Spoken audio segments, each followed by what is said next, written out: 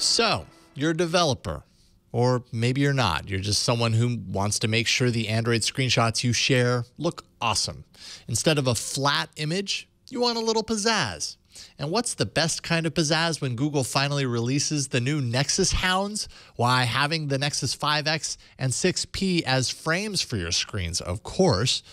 Okay, maybe that's a little nerdy, but you are watching an Android app review show, so I think that you qualify. And if you want your screens to look awesome and up to date with the latest hardware frames, check out Screener. With it, you're essentially given 3 categories of hardware frames to choose from. Flat, which shows a bit of the device's subtle styling, so you'll see things like the camera and the bezel will shine through, making it look a bit more real.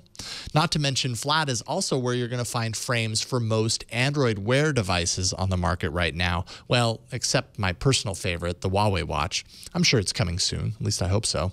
Anyways, the second category is 3D, which gives a nice dimensional slant to the frame. That gives a glimpse of the outer edge of the device, makes it kind of look stylish. Screens look really nice in this one, in my opinion.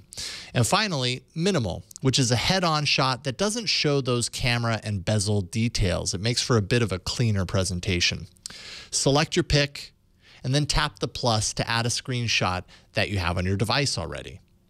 Add to drop a shadow, maybe a little reflective light to the screen.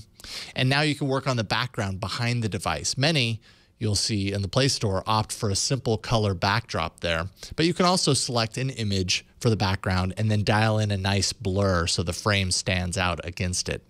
And once you have that perfect frame, that perfect screenshot, you can save or share it out for use in whatever ways you wish. Oh, and you can also add a frame to your favorites for quick access later, though I do wish that favorite would include more than just the frame itself. Those shadow and background settings would be nice and handy there as well.